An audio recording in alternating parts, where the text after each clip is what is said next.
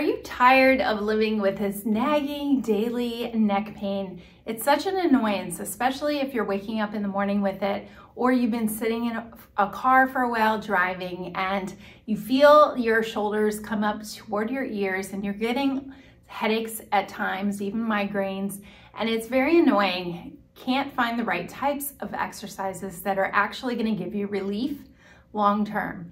Well, welcome to the world of Pilates, where we create movement of the spine and also stability through your core muscles and your entire back. And so therefore your neck and head can sit in a better position and can take a lot of stress off the muscles, especially at the base of your skull and down to the top of the shoulders.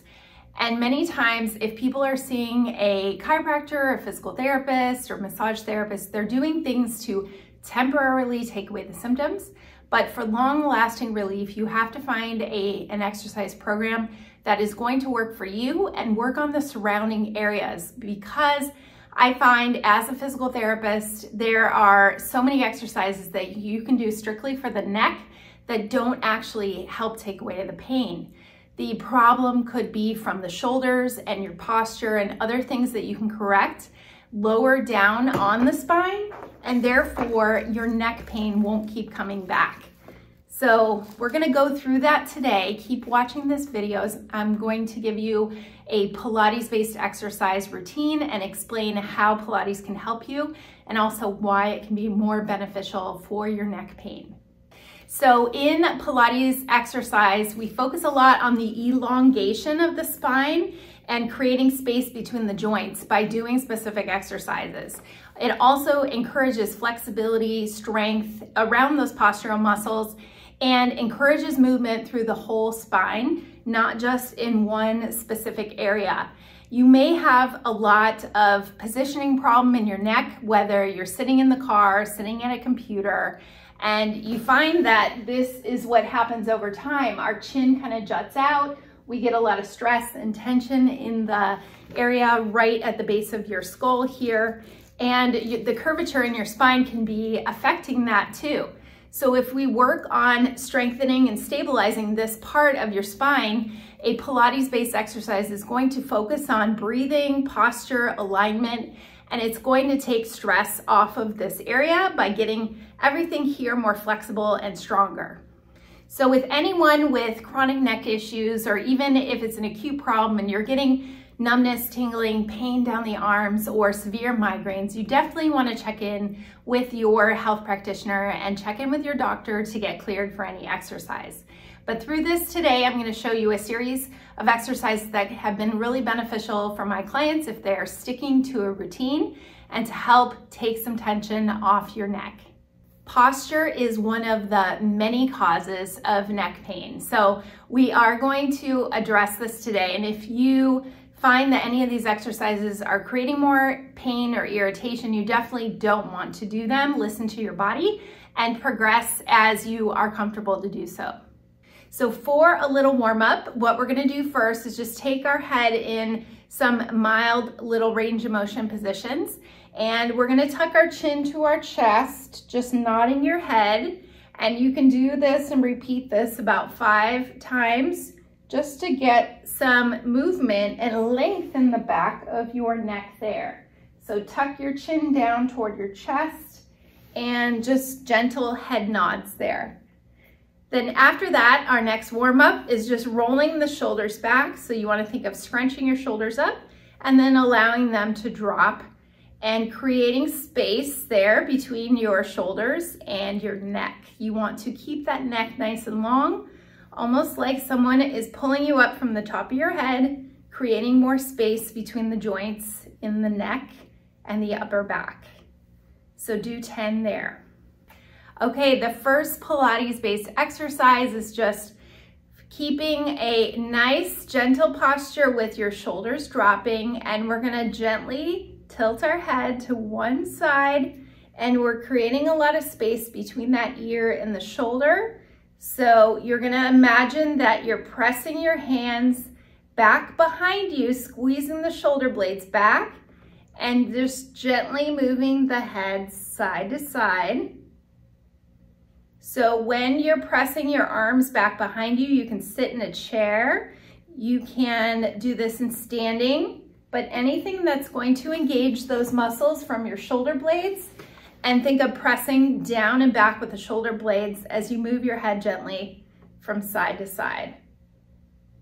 Okay, 10 times each side, or whatever is comfortable to you. That is just gonna get these muscles elongated and kind of remind your brain where your posture needs to be.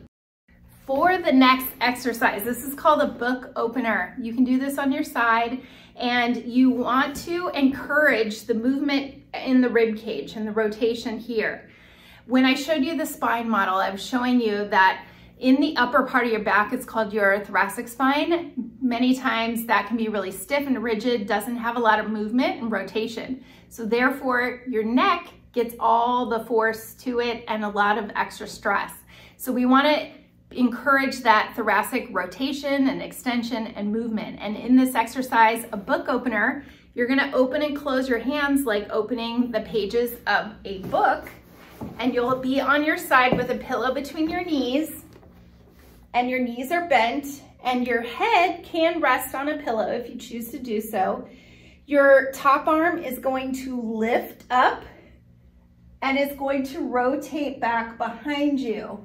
Now, you don't want to stretch just in the shoulder. We want to rotate through the rib cage and really get that movement in our upper back. You want to squeeze the pillow at the same time that you twist, so it locks out your lower back. And then we gently go back and forth with some breathing. So take this slow. You definitely can do it slower than I just showed. You can do 10 times on each side, keeping those knees bent, squeezing the pillow, and rotating through that upper back. A normal range of motion, normal position, if you can get the opposite shoulder blade back to the floor or wherever you're laying, without just stretching your shoulder. You want to keep your hand in line with your shoulder. So if you can rotate like that and your other shoulder blade hits the floor, then you've got good rotation. Most people with neck pain have trouble doing this. So you can work up to it, and flexibility, you can make a lot of progress actually pretty quickly if you're working on this consistently. Okay, the third exercise, and I love this, and I've shown this in other videos, is the cat-cow stretch, the classic yoga type pose as well as in Pilates. We are getting movement in our whole spine. So you're curling and arching up, arching like an angry cat, and then going the opposite way and dropping your navel toward the floor. And this encourages that movement and arching in your upper back, and you're separating those joints from there. This is going to encourage the rib cage and the thoracic spine to move again, and also you're not using your neck, you're allowing it just to move along with your spine.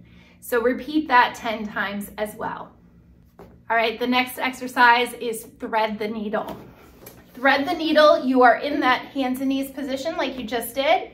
You're gonna take your right arm and you're gonna bring it through the arm and legs, so you're rotating your upper back again. If you can get your head or your ear resting all the way down to the floor, then great. Hold it there for a few breaths and then repeat it on the other side. And if this bothers your knees when you're doing it, make sure you put some padding under your knees, or you can also do this in a sitting position, staying up nice and tall. You're just rotating your spine. And if you're doing it on a chair, you can reach behind that chair and just kind of give yourself a little overpressure. But you want to keep the length in the spine as you rotate. That's going to get movement in this upper part of your back, and again, takes tension off the neck. All right, the last exercise that I'm going to show in this Pilates series for relieving neck tension is going to require a foam roller. If you don't have one, I would highly recommend considering to get one, because you can do some other great postural exercises using a foam roller. So you're going to be on your stomach, and you want your arms out like a V overhead. I have the palm of my hand rotated toward each other, so the pinky side of my hand is on the foam roller and my arms are out straight. I'm gonna imagine that I'm pulling my navel in toward my spine.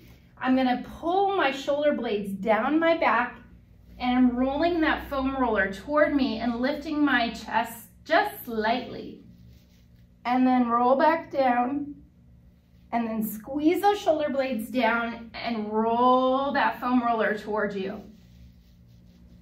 You may feel like you hardly get any movement there. That is normal if your back is very stiff, and so you want to keep working on this until you can get a little more extension in your upper back. You also don't want to move just your head because that is working the wrong muscles. You want to actually think of lifting your sternum, lifting your chest, and your head goes along with it. That encourages that thoracic extension that we tend to get really stiff and tight and don't have as much movement when we are spending time sitting at a computer or sitting in the car. So working on that reverses it and works on the opposite muscles. Okay, let's just review what we went over and the little Pilates-based exercise that you can go through this routine daily and do it consistently, even twice a day if you want to. Consistency over time is going to make great changes. So the first one was the neck side-to-side stretch. The next one was the book opener on your side, rotating the spine. And then we had the cat-cow on all fours. Then we had the thread the needle. That also too is encouraging that thoracic rotation. And the last one was the swan exercise on your stomach using the foam roller and lifting the chest just slightly. So I hope you found these helpful. I want you to go through these, do it consistently. If you are getting a lot of headaches, looking at other things like your pillow and also your posture with what your activities are like, there's a lot of things that can help solve neck pain and do it in a more natural way without relying on medications or considering surgery. So healthy spinal movement, it's really beneficial with Pilates-based exercise. And if you like this video and you want to see more exercise-related videos and women's health topics, then click subscribe and you'll get notified every week when we release new videos. So thanks so much for watching. And remember, consistency over time makes changes. And I hope you enjoyed this Pilates video.